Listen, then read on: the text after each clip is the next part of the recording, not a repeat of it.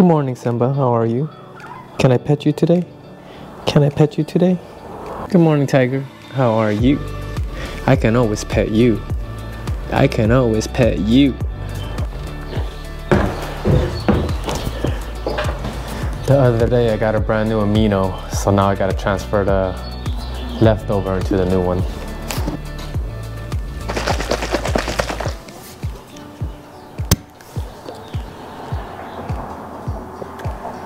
Let's get the agave, the peanut butter.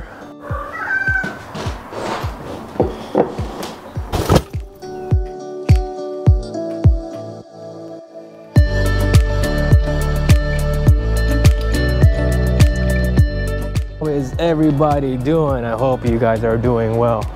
I had to come to Burbank Film Tools because I have to buy some SDI cables so I can connect my red Komodo to my director's monitor. I feel like a kid at the candy store.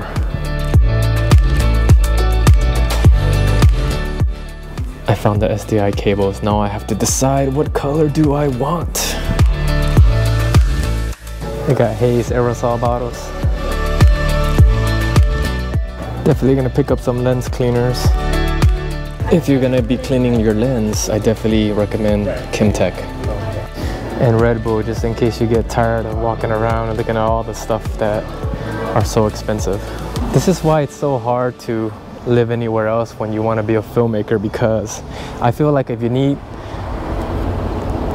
peripheral stuff for your camera and production, I can just come here and grab it really quick.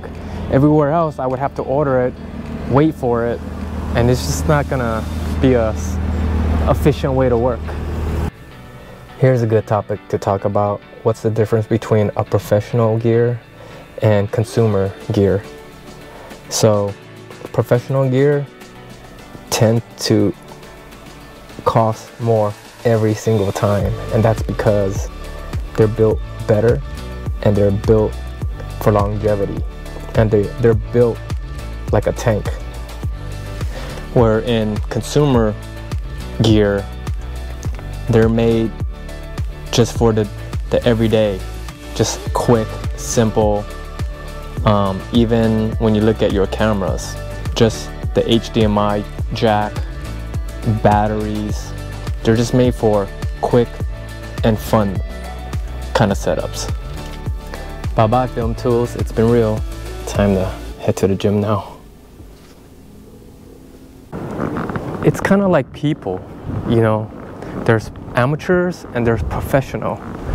And professionals, you know, when it's not the job that they do, it's how they do the job. There's a level of standard, there's a level of consistency, and whether it's behind the scenes or in front of the scenes, you can always expect a level of work that they provide, and it doesn't matter where you put them in, what atmosphere you put them in, you're always going to get the same results.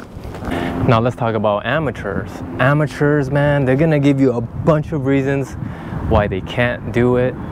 They complain about everything. They're not problem solvers. Their level of work is not consistent. It's just sloppy, and a lot has to do with their personality, you know. Can you go to war with them? Most of the time, that's a question I ask.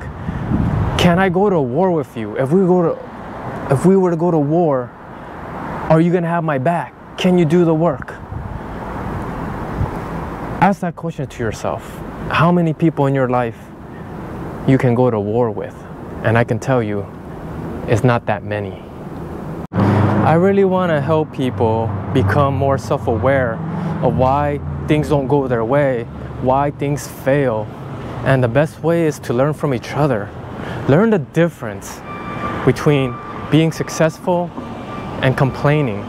You gotta know the difference. I'm gonna walk to the gym, gonna get my workout in,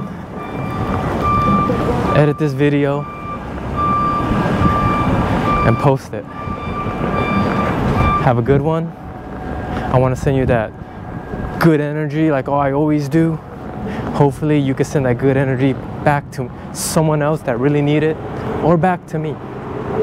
Take care, guys.